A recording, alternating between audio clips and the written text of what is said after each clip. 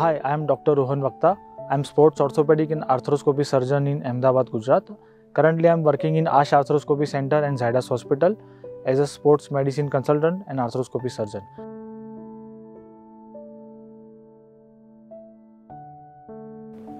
So, in this video, I am going to speak about all inside ACL reconstruction surgery. Many patients nowadays are asking us about what is all inside ACL reconstruction, what are the advantages of all inside ACL reconstruction.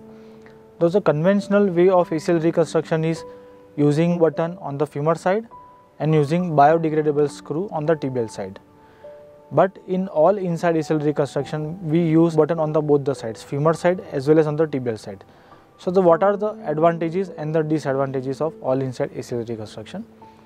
So, in bio screw technique, we have to create a large tunnel in the entire length of the tibia, while in all inside ACL we create a small socket nearer to the joint. So the bone loss in the all inside ACL is quite minimal compared to the bio screw technique. Since the bone drilling and the bone loss is less, the post-operative pain is also less in the all inside ACL reconstruction technique, as well as the recovery is also faster because the pain is less.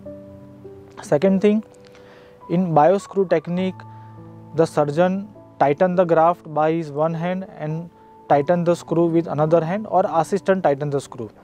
So the entire tension of the graft depends on the human force. While in all inside ACL reconstruction, since the loop is adjustable on the both the sides, the graft can be tightened from the femur side as well as on the tibial side. So the chances of lax graft post-operatively is very less.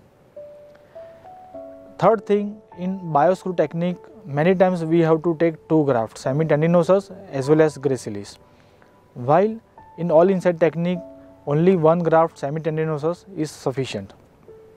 If graft is very short, then bio screw technique, the graft can be loose post-operatively because the hole of the screw can be less if the graft is very short inside the tunnel. While in all inside ACL reconstruction technique, graft is kept small so that it fits into the socket and there is no chances of loosening post-operatively. On the femur and the tibial side, both the sides, socket is created by outside in technique. On the femur as well as on the tibial side, socket is created by inside out technique. So the graft is fully filled up in the socket so that the bone formation and the post-operative graft healing is better compared to the graft healing in the large tunnel. So in all these points, all inside technique is better than the bio screw technique. Talking about the disadvantage, it is slightly technically challenging. Creating the tunnel on the tibial side by retroreamer is little bit difficult for the conventional surgeons who are used to do bio screw technique. On the other side, in the bio screw technique, a remnants preserving ACL reconstruction can be done very easily, but on the all inside technique, to pass the graft from the medial portal through the tibial tunnel is difficult if the remnants are preserved.